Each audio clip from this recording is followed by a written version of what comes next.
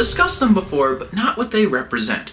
See, when someone's actions or demeanors fall outside the normal behaviors of a group, it's assumed they belong to a different social class, possibly a completely different society. See, that's why sociologists are so restless. The more we find out, the more we need to find out. The belief that people belong to some group are the reasons why statistical anomalies fascinate and generate such interest. However, there was one clear exception to that rule in the common perception: the drifter. This person appears detached from everything surrounding him, having minimal engagement with the people in his life and moving from place to place on a regular basis. A shiftless soul harboring a grudge against society, some might say. What kind of treatment does this guy get?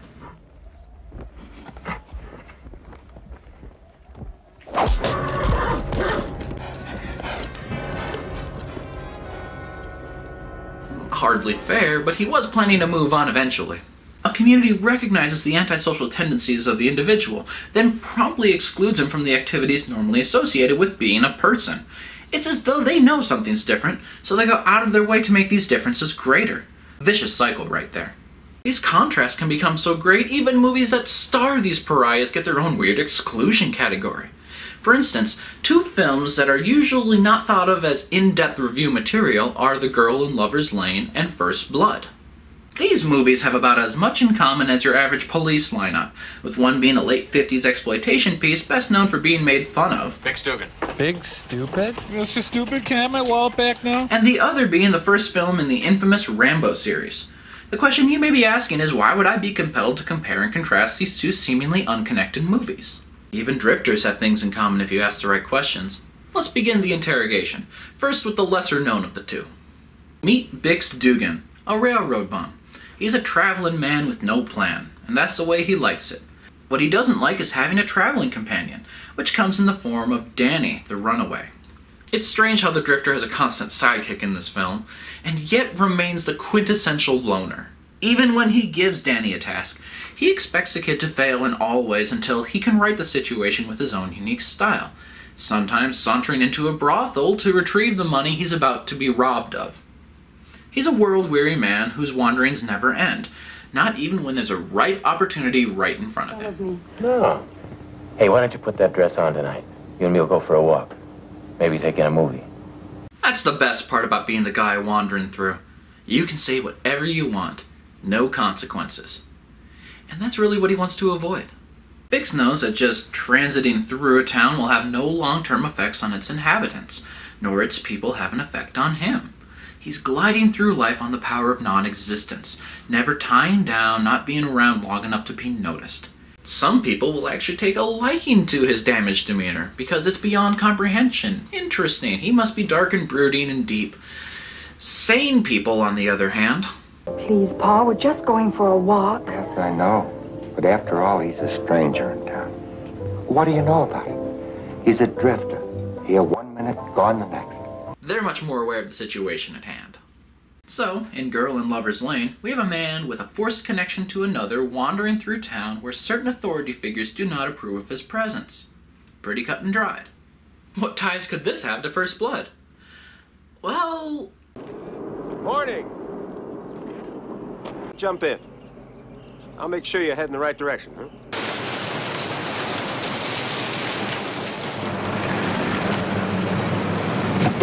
Portland, straight ahead. If you want some friendly advice, a haircut and take a bath. You wouldn't get hassled so much. Hope this ride helped you out. Surprisingly plentiful. A full dissection of its points could be a review on its own, but this movie surprisingly lacks in the sociology department. So what we'll focus on is a breakdown of the character's interactions with the people around him.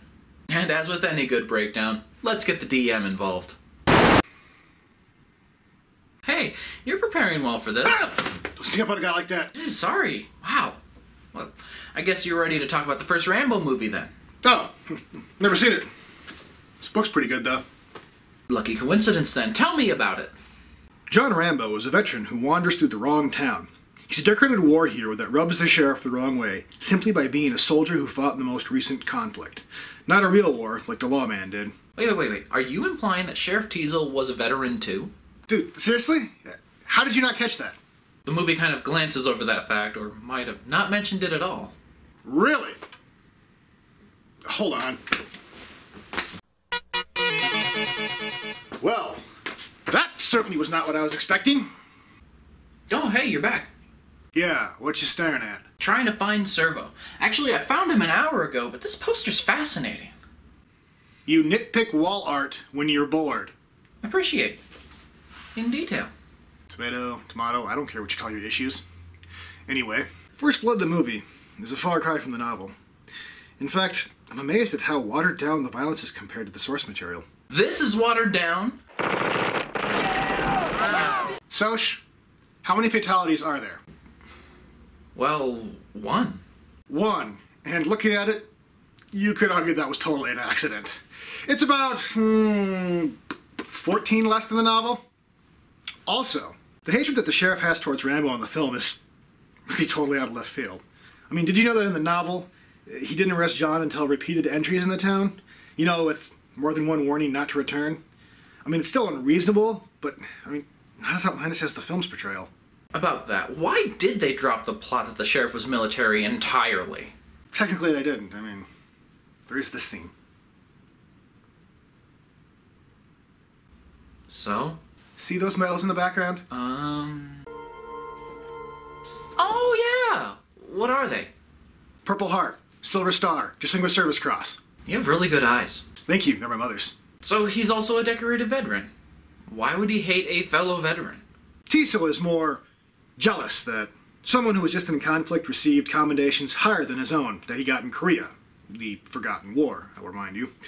His personal bias against Rambo was what fuels his deputies to disrespect the wandering drifter, and thus a plot is born.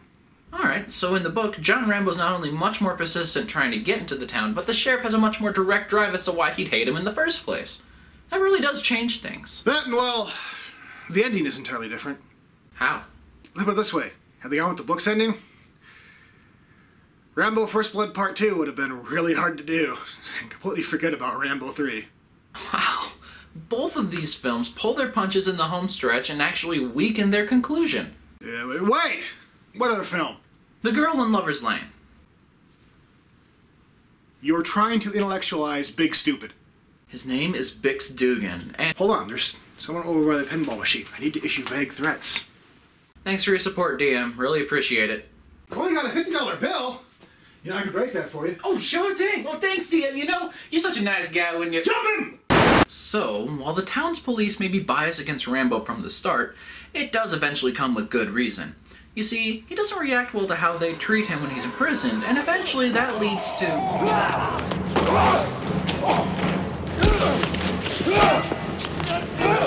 Yeah, given his reaction to their abuse, it's unsurprising how this escalated. If he didn't lash out in such a violent way... No! No, no, no, no, no! No! I will not watch you skip right over post-traumatic stress disorder! Good morning to you too, Psycho. How have you been? Do you really think you can talk about First Blood without consulting the only person on the show qualified to talk about this particular subject matter? Well, technically, I could have gone to Kelvin. He might be more qualified. Are you gonna let me talk, or am I gonna have to force you to listen? You know, you don't have to take up time here to do that. We did give you your own show. Yes, I'm well aware. That's how I'm so knowledgeable about PTSD. Oh, come on. How bad could it be over there? They made me watch Cabin Boy. I'm sorry. I didn't know. Can I continue? Do you need a hug? Don't you dare! Post-traumatic stress disorder, a new term for an age-old condition known as shell shock, Heimweh, or exhausted heart, describes a series of symptoms that can follow an incident of heightened stress, such as combat, assault, or ukulele-related lawsuits. Often, these effects are long-lasting and life-altering. By any chance, would these symptoms include making loud noises, high levels of irritation? Don't step on my tail, this is my dog and pony show. Okay then.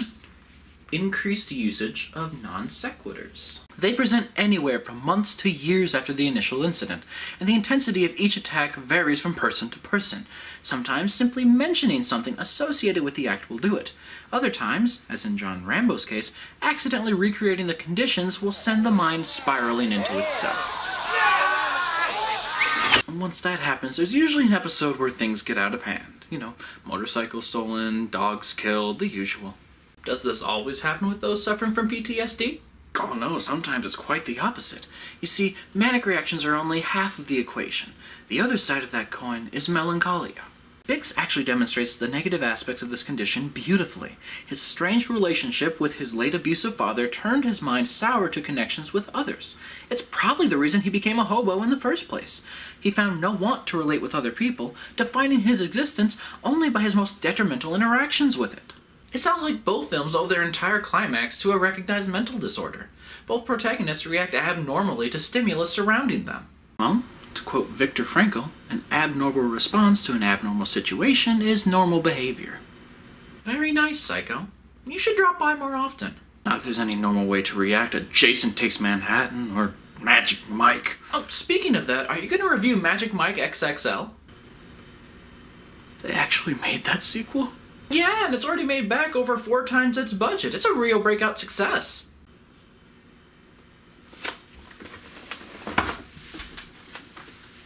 I wonder what's wrong with him.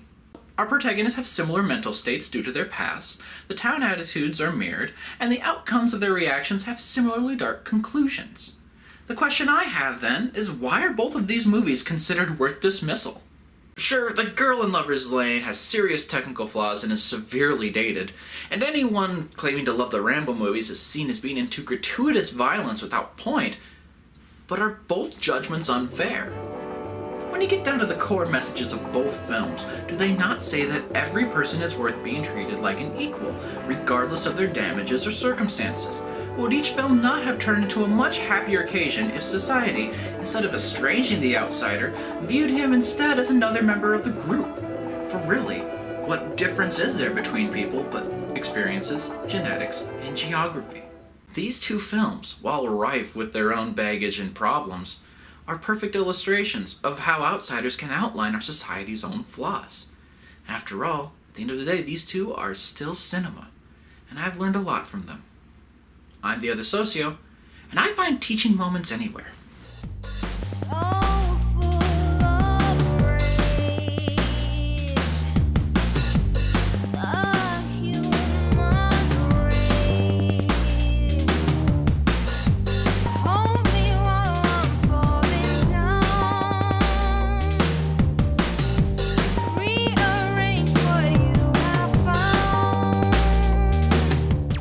However you choose to label your issues, that's right, label you issues. Label you issues! Damn issues, why aren't you labeling?